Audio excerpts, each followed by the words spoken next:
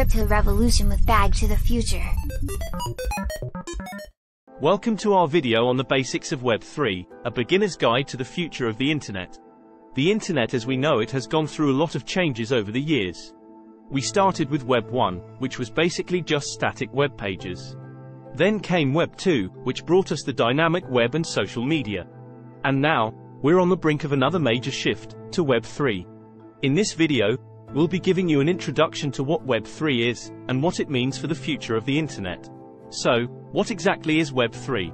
Simply put, Web 3 is the next generation of the internet, where the power and control is decentralized.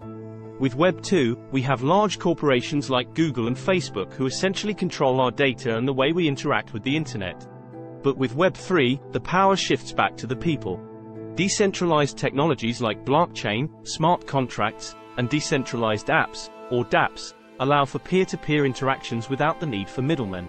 Segment 2, 200 words. One of the main advantages of Web 3 is the level of security and privacy it provides. With traditional web applications, data is stored on centralized servers, making it vulnerable to attacks and data breaches. With Web 3, data is stored on decentralized networks, making it much harder to hack or steal. Additionally, users have more control over their own data and can choose to keep it private or share it with others as they see fit.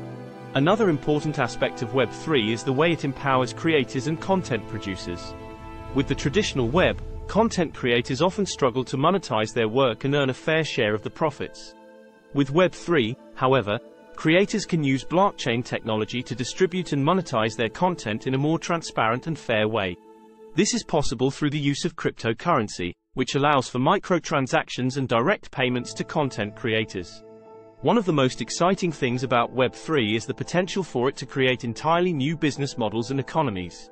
With decentralized networks, we can create new marketplaces where people can buy and sell goods and services without the need for a centralized authority. This has the potential to disrupt industries like finance, healthcare, and more. However, there are still many challenges to overcome before Web 3 can become a reality. For one, there is still a lot of technical work to be done to make the technology more user-friendly and accessible to the average person. Additionally, there are regulatory and legal challenges that need to be addressed to ensure that Web 3 can operate in a safe and compliant way. In conclusion, Web 3 represents a major shift in the way we interact with the internet. With its emphasis on decentralization, security, and empowerment of creators, Web 3 has the potential to transform the way we live and work online. While there are still many challenges to overcome, the promise of Web 3 is too great to ignore. We hope you found this beginner's guide helpful, and we look forward to seeing what the future holds for the internet.